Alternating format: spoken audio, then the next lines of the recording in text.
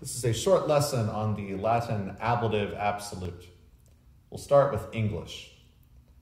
In English, or in grammar generally, an absolute refers to a clause or a phrase that is absolute. That means it is grammatically cut off from the rest of the sentence. It has no bearing grammatically on any other part of the sentence. It works by itself, nothing else interferes with it, and it interferes with nothing else. So for example, weather permitting, the game will still happen. You can also switch that around to say, the game will still happen, weather permitting.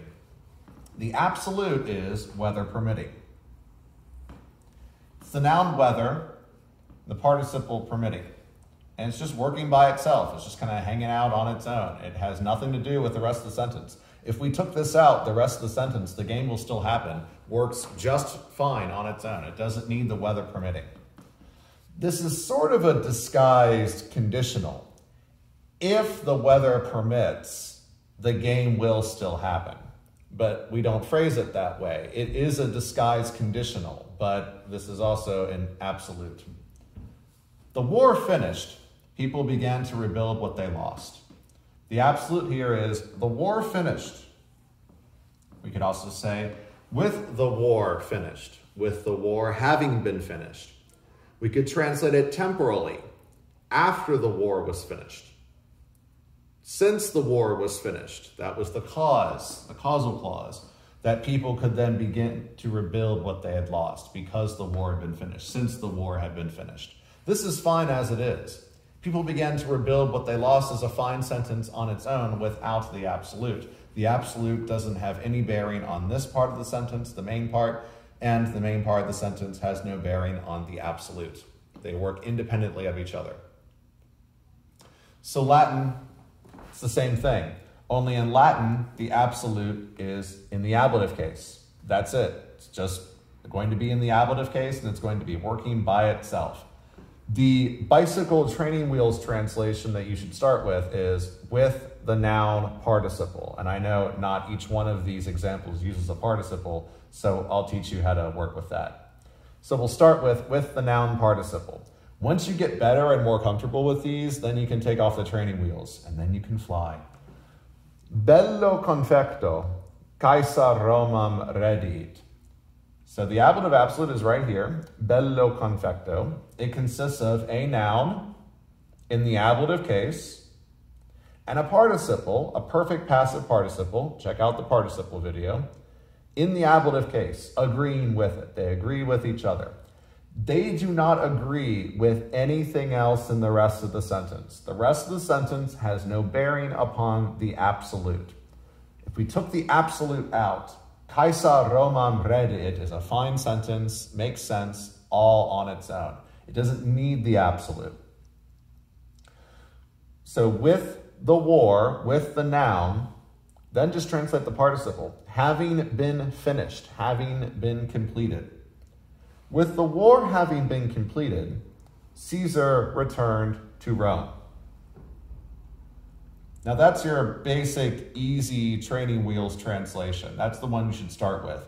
When you get better, when you get more comfortable with these, you can then expand out these ablative absolutes and you can translate them temporally. When the war was finished, Caesar returned to Rome. After the war was finished, Caesar returned to Rome. Or you could say when or after the war had been finished to really emphasize that this action happened before this action. Because notice it's a perfect passive participle. And perfect participles happen prior to the main verb, beforehand. So first the war was finished and then Caesar returned to Rome. You could translate this causally, causal clause, because or since. Because the war was finished, Caesar returned to Rome.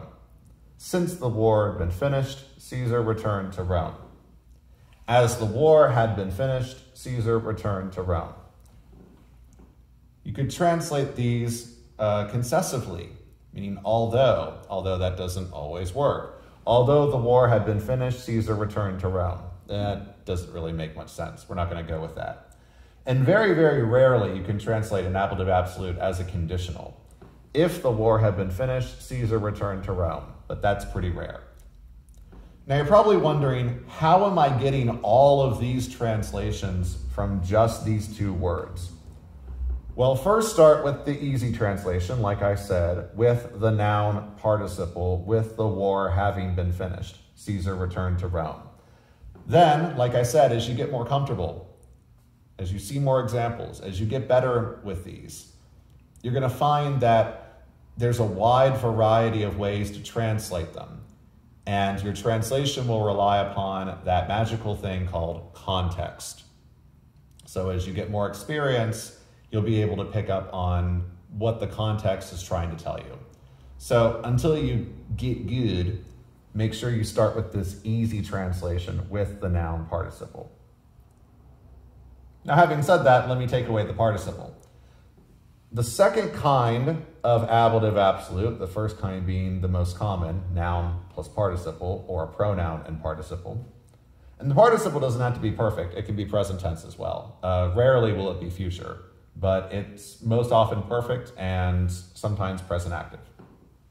Anyway, the second kind of ablative absolute is a noun, an implied participle, which we translate as being, and then another noun. So instead of a participle here, noun. Noun plus noun. With Caesar being a leader, noun plus noun, with an implied being, the 10th Legion was fighting bravely. We can also say, under the leadership of Caesar, a little bit more elegant than the first translation, the 10th Legion was fighting bravely. While Caesar was a leader, the 10th Legion was fighting bravely. Because Caesar was the leader, the 10th Legion was fighting bravely. Once again, stick with the easy translation, with the noun, and here make this a noun, with the noun being a noun, with Caesar being a leader. Start with the easy thing, then move on to more complex and elegant translations as you get more experience.